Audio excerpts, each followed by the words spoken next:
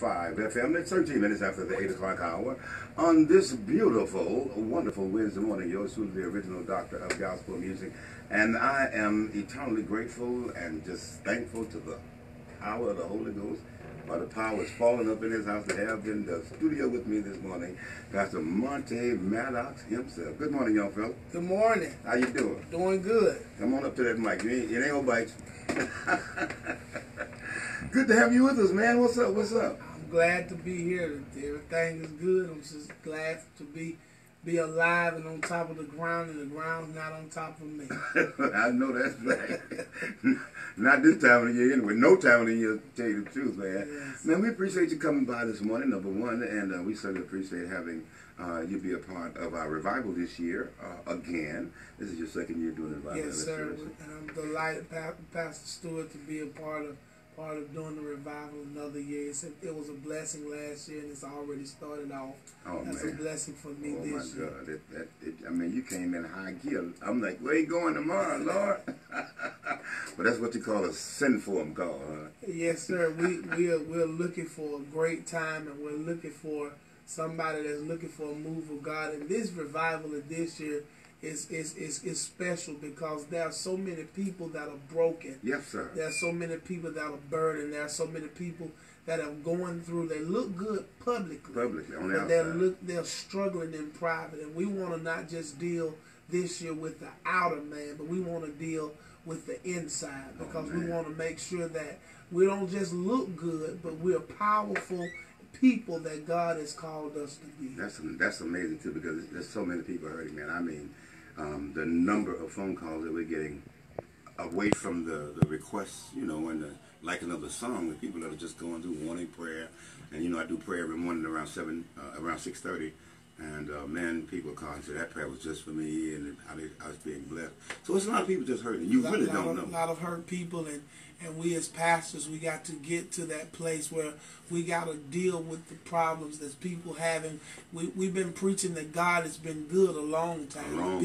People know that God is good. We've been preaching that He died, He was buried, and He rose a long time. But now we want to deal with that. No matter where you are, right, no matter how bad the situation looks, no matter what the situation is, God specializes in picking you up from where you are. Yes, sir. We got to be playing Let Your Power Fall. I know we want to talk a little bit about the music thing. How's that going? I mean, the music thing is going real well. We're doing a lot of shows, and you know, but this year I have really kind of taken a step back on the music side. I really love singing, of course, but I there's a greater calling on my life for the word, and God has been allowing me to move in a lot of new directions, and I still love the music, still love singing, but there is something that we need to understand, is that if we put the word into people, the music will resonate. Ain't no doubt about it. There's no doubt about it. But people gotta have that word. Yeah. And this is the hour for that, Pastor. And I you know, I want you to know that I can have now a senior pastor, bless the Lord. I can appreciate hearing that kind of response from a man of God, because so many preachers, and it's not a put down. I think that sometimes in our immaturity, we don't understand where we are and who we are.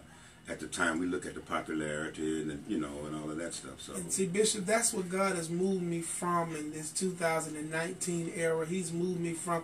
I've had my season of popularity. Sure. I've had my season of being able to travel the country and being able to sing here and sing there. But this year, I'm not trying to be popular. Right. I'm trying to be powerful. Right. We need some people that when you're connected to people, and you can be connected to church, and not be connected to power. Right. And I remember I told my church just a few weeks ago, I had a phone charger and I plugged it up. And when I plugged it up, it wouldn't charge my phone. And I stopped and I got another charger.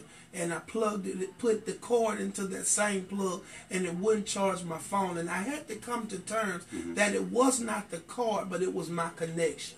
And what I have to realize in this season, sometimes it's not where we are, it's what we're connected to. And sometimes when we're connected to power, we can power up somebody else. And that's where I am. I don't want to just be popular. I hear you, though. But I I want to be powerful. But I want you to be powerful. All 3 nights. So we want to invite everybody in Central Alabama, if you can and if you will, if you're nearby tonight and tomorrow night, to come on by and be a part. This is an awesome meeting.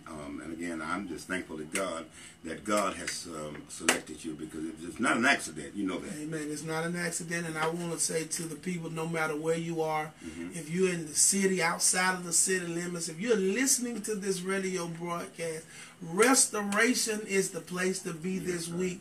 Restoration, and we're going to do exactly what it says. Restore. We're going to restore some people from where they are to where God's want to take you. I promise you, you don't want to miss this revival. It's going to be not revival as usual, but there's going to be a great move of God. It's already happened on last night, and we can't go nowhere but up. I mean, and just to see the way the flow, even in the giving, man, it was something. That was. You're bad, man. That's all I got to say. God is really, really using this warrior in the ministry, and you don't want to miss it, man. This is the time to be a part of it. You know, I'm talking to people who are sick, I know, that are going through. You sitting there, you need a move of God in your life. You've been sitting, going, and nothing has happened. You probably just need to come out and be a part of the fellowship tonight. We're looking forward to it, Bishop, and we're looking forward to a high time. And I just want to say to you, a lot of people don't, you may not ever get this, people may not tell you this, but I appreciate what you do, because of you, a lot of our music is being played. Because of you, you've given, I have noticed this year and last year, you've given a lot of preachers opportunities that would not be given. And I just want to publicly say on this radio broadcast this morning, I appreciate you for the opportunity that you have opened up, because by you playing my music and allowing me to come there to preach, it has opened doors for me in other areas. And I want you to know that I appreciate the opportunity, and what you have done for me, that no money can pay that, but I just want to tell you, thank you, sir. I just try to be a blessing. Thank you, sir. And I know you got to get to work, and I'm not going to keep you long. Miss Phillips a fireman. I know, and I don't want Miss Ann to come up here and give me no hard time. So we, so we really appreciate you, man. And again, we're praying for you, and we thank you, and we're looking forward to seeing you tonight. Is there anything that you may want to, just a last word type of thing? I just want to say to the people, I want to tell the people this morning, I don't care where you are, who you are, I want to tell you 3 things. Number 1, no matter what it looked like, God still has the power to change your situation.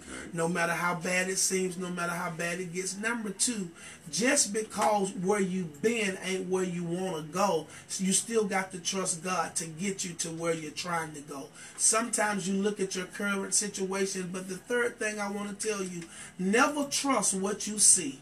But you got to learn how to stand on what God said. Yes, if he said he was going to deliver, he said he was going to heal, if he said he was going to bring you out, I trust him enough. Even when I can't trace him, I still trust him. I want to tell somebody this morning that's listening to us, don't stand on what you can see with your physical eyes, because faith is not physical, it's spiritual. Sometimes you have to step out on faith. What I'm saying, don't trust what you can see, but stand on what God said. Thank you, Pastor. God bless you, man of God. And we really, really appreciate you coming by and be a part of the broadcast this morning. And we'll see you tonight.